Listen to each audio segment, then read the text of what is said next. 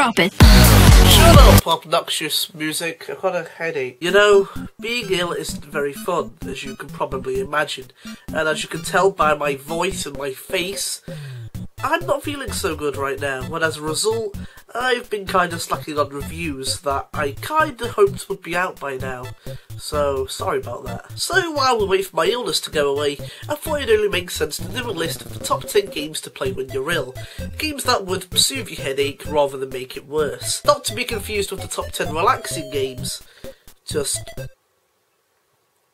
Yeah, it's pretty much just the top 10 relaxing games, actually. Some of you out there might be saying, there's no such thing as a good video game to play when you're ill. Because they all give you headaches in some way. That's not true, so I'm going to list some that don't. So, hopefully, if you can still understand what I'm saying, despite my stuffed voice, let's get into this. I'm kicking this list off with Shadow of the Colossus, which may not seem like a very relaxing game to play for multiple reasons, but let me explain. If you don't know already, Soctic is a game where you literally search for a giant colossus, find a giant colossus, kill the giant colossus, and then search for the next giant colossus. No BS, anime, romance, weapon equip, real-time strategy, update, dull magic soul system, fake crap, none of that. Not only that, but to the colossi, you're pretty much the equivalent of a Lego piece to them, so yeah, good luck killing that guy. And if you haven't figured already, stabbing them in the foot with your little sword isn't going to do the trick. So essentially they're all gigantic walking puzzles, in which you have nothing but your sense of determination to climb them, find their weak spot, and then stab it repeatedly until they die. And remember kids, stabbing giant ancient animals which may be on the brink of extinction for no good reason at all is fun.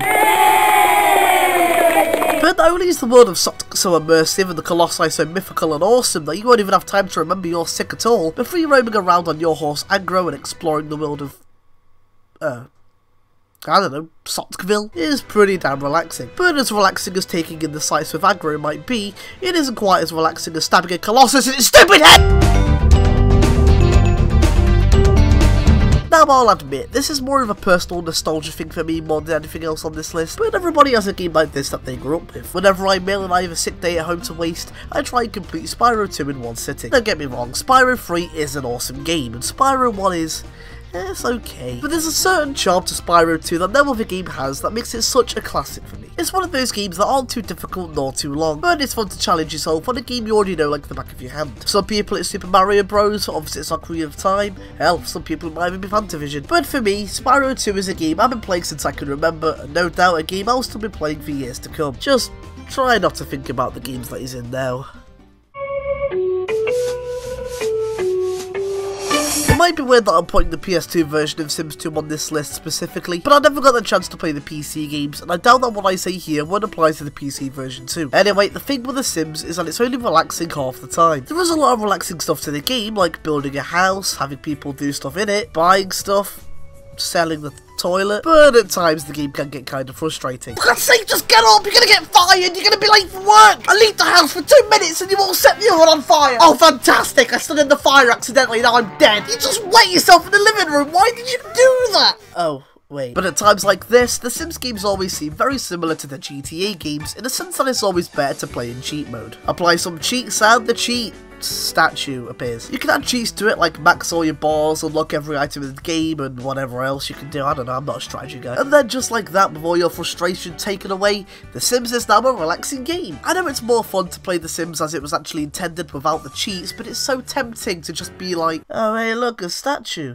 Hey, what's going on? Hey look at that. I'm rich. Hey, look at all this money! I used to spend hours upon hours every day working on a house with no financial limits or stress. Things like making every room unnecessarily big and just filling them with stupid things like toilets and pianos. And the script just ended there. I guess I forgot to write any more. So number 8, Sims 2 in cheat mode. Moving on to number 7.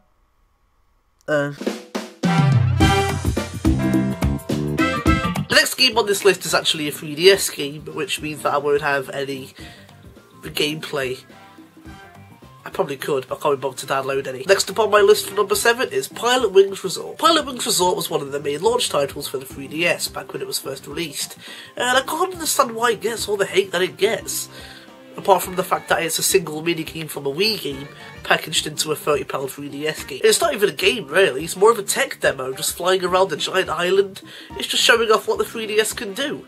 If that's what you think about this game, I can completely understand, but nevertheless, I really do like Pilot Wings Resort. The relaxing part of this game comes from free flight mode, where you can just fly freely. But you can't really, because you have a 3-minute timer, so you always feel like you're being chained down a little bit, which is kind of annoying. So yeah, Pilot Wings Resort, a good game to play in bed when you're all snuggled up with a hot water bottle.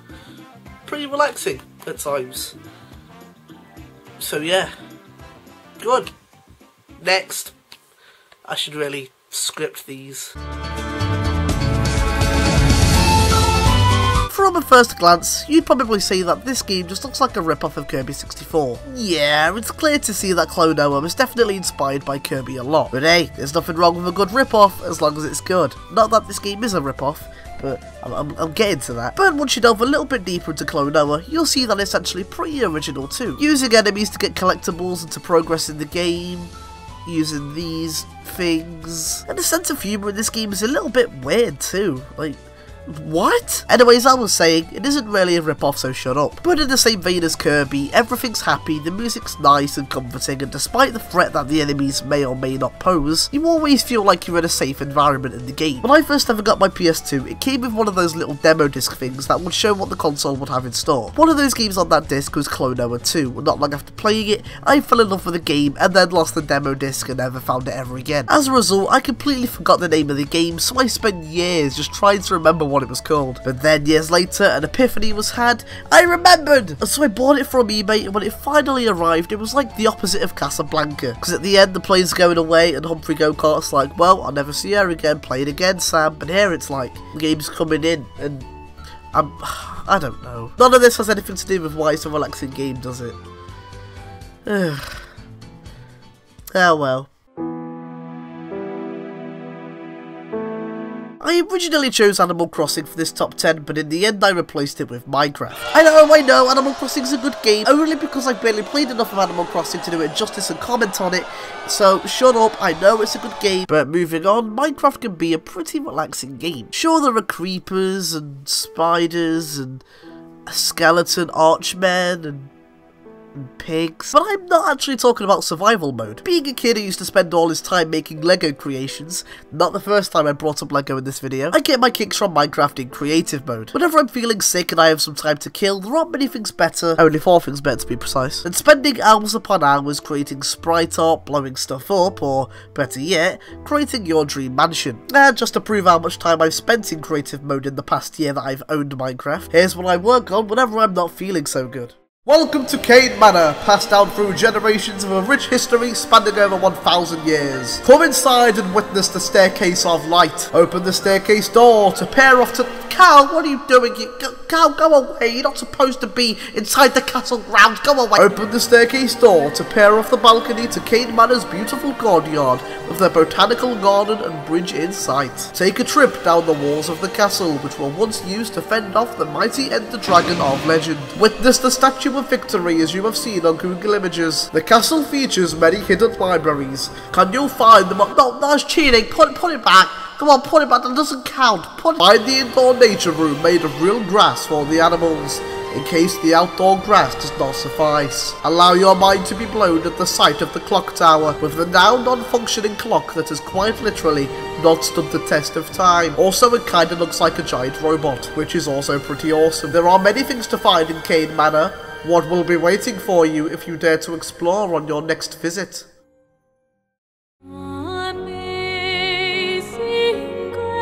Yeah, we're getting real relaxing now. Endless Ocean on the Nintendo Wii is a game in which you swim. You swim around, discover new fish, locations and items, do side quests. Hell, it's pretty much GTA Barrier Reef. And yeah, I know what you're thinking. This sounds like the most boring game I've ever heard in my damn life. But you know what? Relaxing does not equal boring, and Endless Ocean is a great example of this. And the more I think about it, the more this is actually like a GTA game on the water. There are missions and things to do, and I mean a lot of things to do, but you can ignore them and go exploring if you want. You'll find that you can't go everywhere though. You need to advance the story to get to certain areas of the map, or in this case, you can't go deeper down because of the limitations of your diver gear. You can get a pet dolphin and teach it to do flips.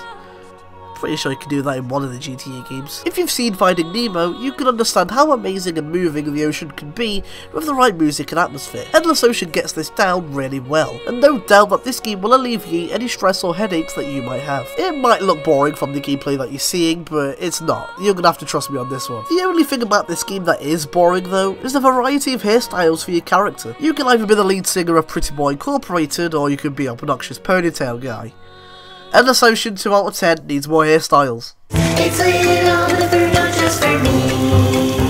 And now let's go from a relaxing game about being underwater to a game centered around setting things on fire. Only on FarfetchdReviews can you guarantee such variety. Little Inferno is pretty much just a simple physics game in which you burn things, use the money you get from the burnt things to buy more things, and then burn those new things with the money you got from the things to buy new things. The thing with Little Inferno is, it starts off pretty sweet and innocent like popcorn and an alarm clock, but before you know it, a pirate? Set it on fire. Someone else's family portrait? Set it on fire. Mangled stuffed bunny which may not still be alive? Well, what do you know? Set it on fire. So there are definitely some moral implications to be had with this game. I still own a lot of my teddies that were bought for me before I was even born, so playing a game about kids being forced into throwing all of their prized possessions into a fire is pretty depressing. I may be venturing out of my childhood, but I can still admit, I'm still pretty attached to a lot of my old teddies. As I was saying, once you get over the possibly depressing undertones in this game, it's fun to watch things burn. Besides, what else is better than a game about being warm when you're trying to be warm?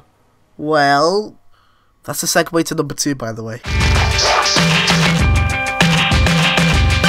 Little Big Planet, possibly one of the cutesiest, family-friendliest platformers I've ever played in my life. And what do you know, it isn't actually a Nintendo game. Not only that, but it can be a damn hard game too. I should know, I got a platinum trophy on this game, and it was not easy at all, let me tell you. I have raged more at this game than most other games I've ever played in my life. So why exactly is this the second best game to play to help you soothe a headache? Well, because of the first couple of worlds. Sure, when you get to the harder levels, gonna have a bad time. But the first couple of worlds are fun, easy, and the music is pretty nice and uplifting. And also, if you look in the right places, the community has a lot of nice levels to play too. And considering that this game is number 2, you'd probably figure that I'd have more to say about it.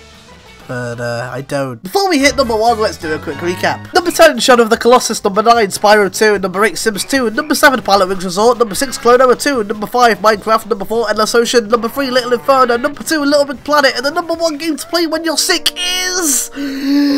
Anyone that has ever played this game should have seen this coming a mile away, because for the number 1 spot, I'm choosing Flower. I was going to pair this with Journey for the same reasons as Flower, but you know what? Flower's better! Saying that Flower is relaxing is an understatement. You know those things where you're told to close your eyes and you can hear a waterfall and you feel a lot better afterwards? That is the same kind of effect that Flower has on you. Not only that, but some of the scenery in this game, specifically the scene with the turbines in the sunset, genuinely gave me vivid memories of my childhood that I hadn't remembered before. I have no idea how it did that. I'm not sure why, but all I know is madly you know what? No, not the tears were not madly at all. I let myself get emotional over this game because it's just that awesome. Flower broke me emotionally, and no game has ever done that before, and I don't think a game's gonna do that again for a long while. A couple of years back, my friend was saying, Flower, you control a little petal. How fun. Sounds boring and stupid. That is the kind of vapid ignorance that keeps so many people from experiencing this, and I use the term experience 100% correctly, because this is a game.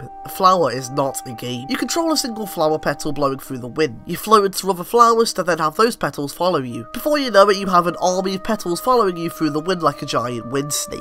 There's no time limit, no obvious objective, no words spoken because there's no people. No real cutscenes unless these 10-second clips count. I genuinely believe that I came out of Flower as a different person, and I still listen to the soundtrack every day while doing college work. Flower is a relaxing game to a therapeutic degree, and thus, the best game of all time to play when you're feeling sick.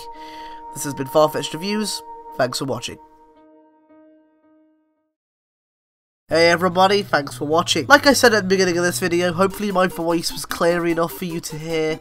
I know that sometimes my voice gets a little bit stumbly and you can't understand what I'm saying, but hopefully for the most part you understood what I was saying. Anyway, if you enjoyed this top 10, here are some annotations to my previous top 10 of my Super Mario Galaxy Galaxies, as well as some of my previous reviews down there. If you've enjoyed any of the content I've ever made, click the Farfetched icon to subscribe. It supports me greatly. Your subscriptions and support have already motivated me to make a video for you guys, despite feeling like poop like I do now, so your subscription will only motivate me further. Anyway, I've got to go. I'm going to go try and beat Spyro 2 in one sitting again.